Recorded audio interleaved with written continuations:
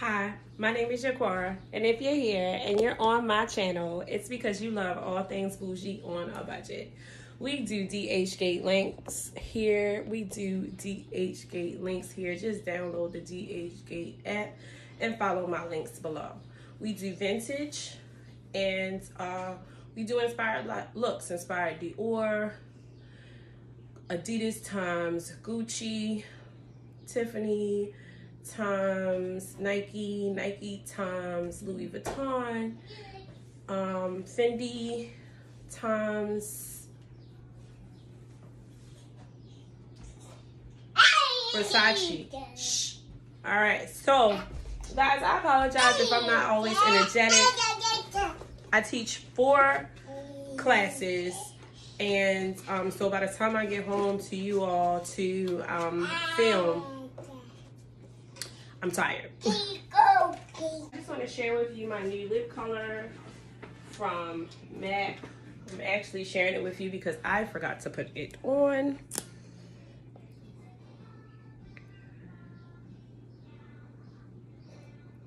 Okay. And this is, it looks like this. It is Powder Kiss Liquid Lip Color. And this color is Make It Fashion.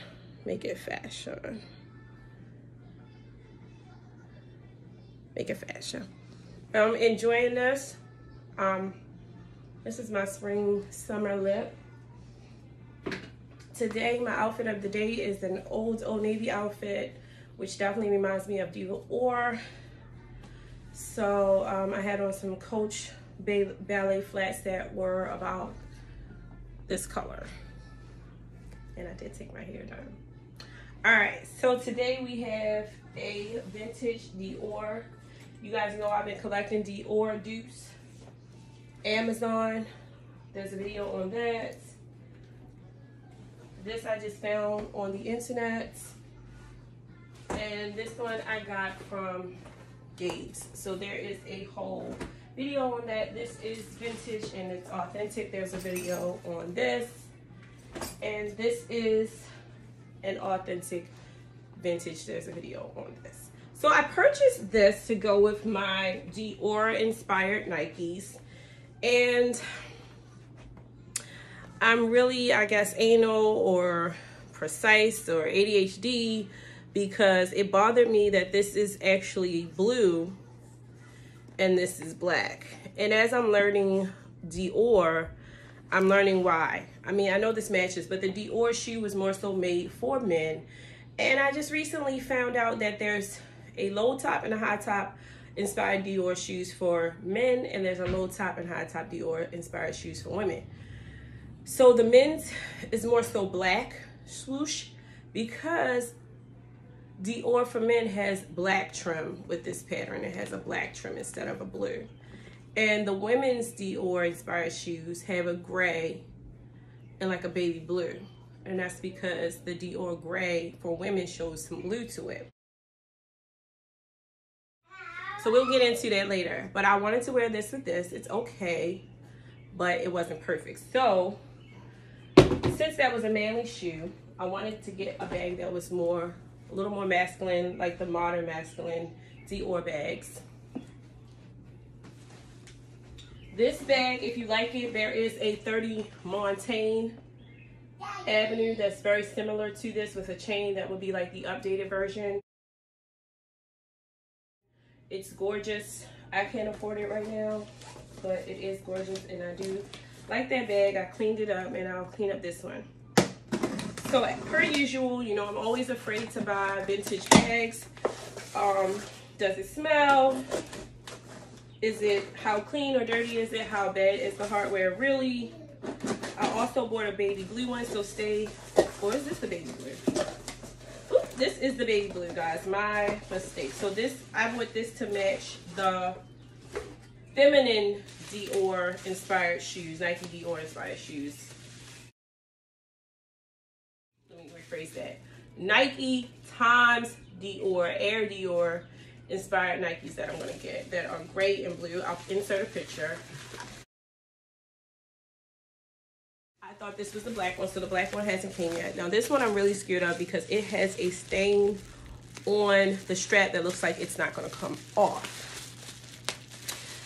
If you've been watching my show, you know that I was not a fan of these bags until I found out about the Air Dior's, the Jordan 1 Air Dior's. And then all of a sudden I was like, you know what?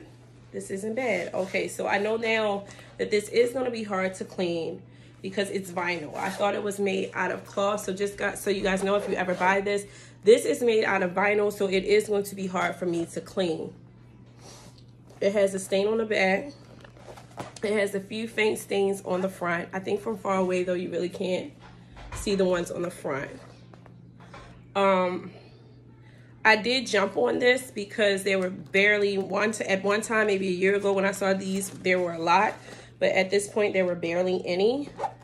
And the hardware, the leather isn't as bad as the pictures made it out to be.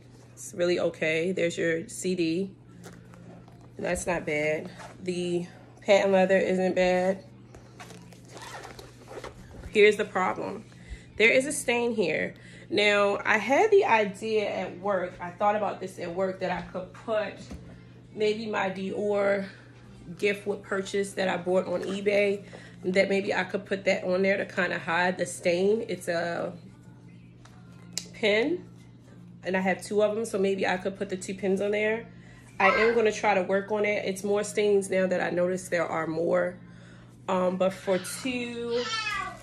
I'll put the exact amount, but this bag was only 2 something. So for 2 something, I have a Dior bag that will hopefully match my Nikes that I plan on purchasing very soon.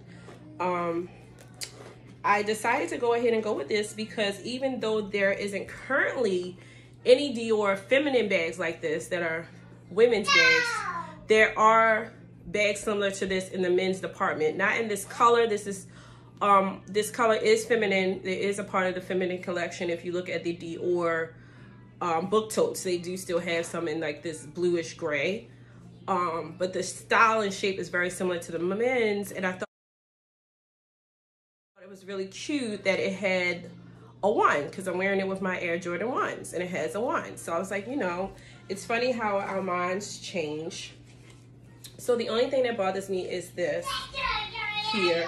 But honestly, now that I'm looking at it, it's on the back side. So that's even better. I thought it was on the front. So the front side is not that bad. Well, that one is. But that shit, my hair might hide that. So let's just see how it looks. So if you want to, I think they turned it over so it wouldn't be so bad. Oh, no, I've got it backwards, guys. Oh, my God. Who was going to tell me? I've got it backwards. Okay, so it is, yeah, so it is obvious. I'm hoping I can get it out with some carpet cleaner and it is in the front. So I was thinking if I just wear it on this side, it's not as noticeable because the stain will be towards the back. I usually don't wear my bags on this shoulder because of this situation. I'm forced to kind of wear it on the side that I normally wouldn't.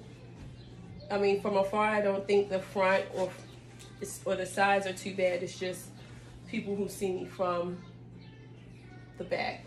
And again, I might just put a pin on it when I wear it. So that's how it looks as a shoulder bag, which we both know is not meant to be a shoulder bag.